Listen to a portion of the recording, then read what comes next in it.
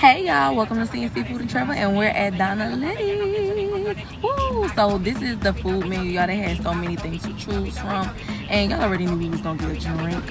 So yeah, me and Bae had the nachos, quesos, whatever, and they wasn't that good, but the drink was good. I had the Jamaican lizard, he had the mangoes and strawberries, delicious. And y'all, let me tell y'all about these burritos. I don't know, but these was the best burritos I've ever had. Dunking in that juice was just amazing. Okay, y'all, so yeah, make sure you come here.